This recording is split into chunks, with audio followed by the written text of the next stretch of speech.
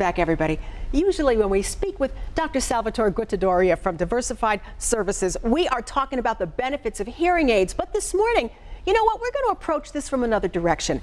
Let's talk about the facts when dealing with a decline in hearing. Dr. Gruttadauria, once again, is the CEO of Diversified Services. Welcome back. Thank you for having me And again. you know, we don't think too much about all the things that you lose when you lose hearing, but first thing first is cognitive decline. Yeah, this is all proven stuff. This is proven stuff. It has been a recent publication by Starkey Hearing Foundation, and this stuff is new, but we've known it for a long time.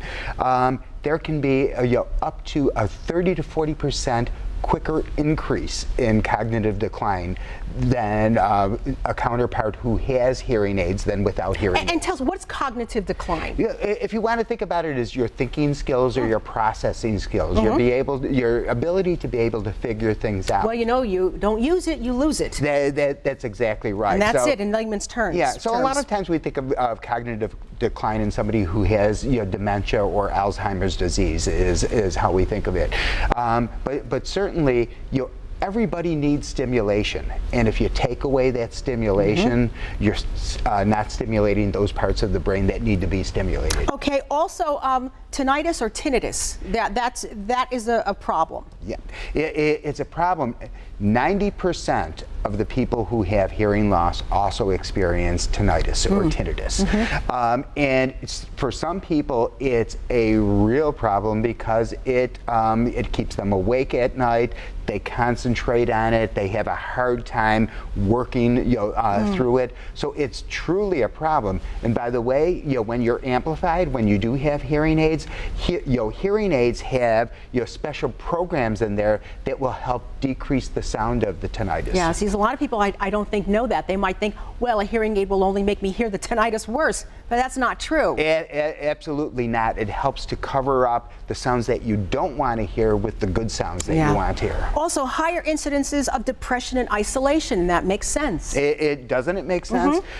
You have somebody who can't communicate well anymore, that can't participate in conversation, that can't participate in family gatherings. Those people tend to withdraw, and there's lots of studies for many years that have shown that those people tend to be more depressed. Right, and they just start getting quiet, and they just start not taking part in conversations, and that's why a lot of times you don't even link it to something like hearing loss.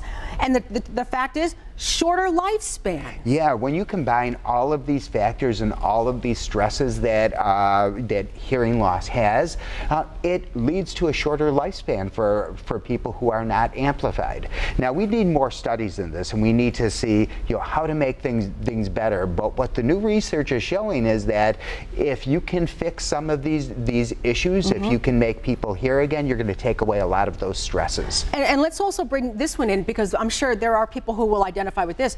Greater incidences of falling. Yeah, when you have hearing loss that's not corrected.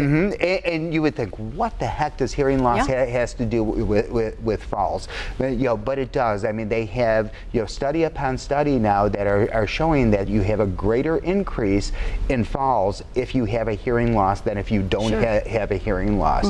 So, and remember what happens with falls. I mean, falls are life-changing experiences for many of the elderly people. Yes. Listen, what can we say? We can send you to a Diversified office near you. They are all over Western New York. 9 locations. Please call the main number, 871-9915.